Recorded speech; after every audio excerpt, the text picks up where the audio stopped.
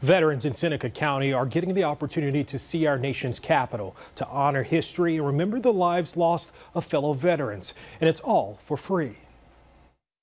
In 2022, the Seneca County Honor Bus began taking veterans living there to Washington, D.C. There's that camaraderie between those veterans. My husband described it as in, like, back when you were in combat and those were your brothers.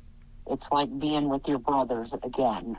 Ever since, they've taken multiple busloads of veterans to more than a dozen locations, detailing the battles fought and won.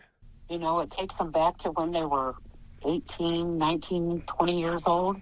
We have a few people that we've had to get a chair for. How's that? So they could sit down because they just overcome with emotion. Veterans pay nothing, just goodwill donations from people, organizations, and corporations coming together to help veterans get the opportunity to see the seat of the nation's democracy. It changes lives, and I'm not sure, because I'm not a vet, I don't know how it does it, but it does. It changes their life. For many veterans, organizers say the trip often allows them to find closure.